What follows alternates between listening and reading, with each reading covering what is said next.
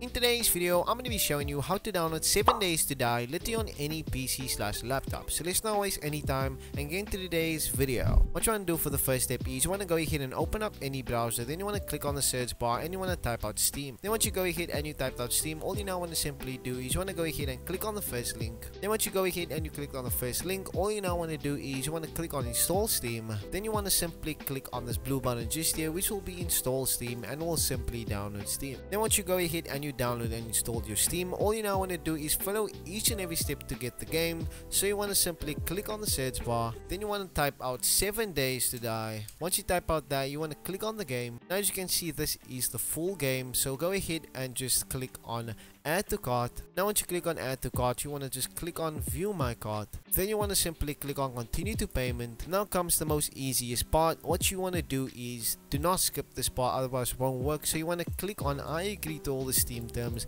and then you want to click on Purchase, and that will give you the option to click on Purchase before actually doing this. But anyway, then once you want to do is you want to go to the library, and you will find the game in your library, also in the download section where it will download and install. But anyway, if you found this video helpful, please give a like and also sub this channel for more tips and things just like this. I'll find you in the next video. Peace.